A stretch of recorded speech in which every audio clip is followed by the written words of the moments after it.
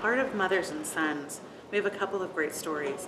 One of them, of course, as you would assume from the title, is what it means to start a family, what the responsibilities of a parent are, what it means to be a child, to be a proper child.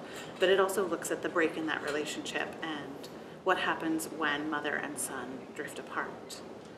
I think ultimately, above all, at its core, Mothers and Sons is about what it means to lend understanding to someone who does not share your beliefs. Rage and anger are not how a mother wishes to remember her son. I had enough of them without a poster to remind me. He's playing a part in that picture. It's him, but it's not him. It's him as someone else. We all play parts. Some of them we play so long, so well, we become the part. I'm Andre's mother. You won't let me be anyone else. I can't either. You're Andre's friend. You always will be. We've gotten very good at playing those parts. Suzy brings such warmth. She brings such complexity. She brings such dynamism to a woman who could be perceived at the outset as a conservative. It's not a home, it's an apartment.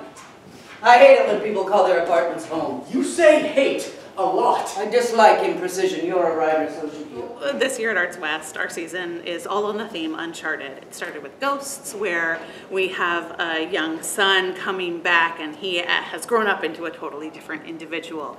With Peter and the Starcatcher, we have a young boy who is daring the bounds of imagination to try to figure out who he might be and find a home and find a family.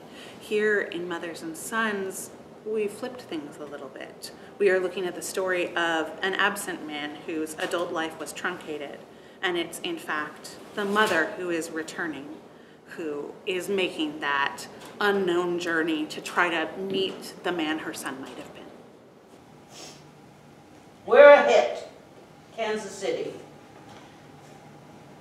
The local cricket said I had a lot of promise. He called them crickets instead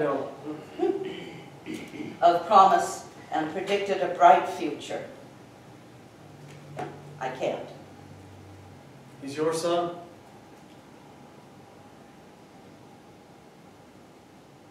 This really has been the business of bringing to life a family in a living room with nothing to hide behind, and that's been incredibly exciting.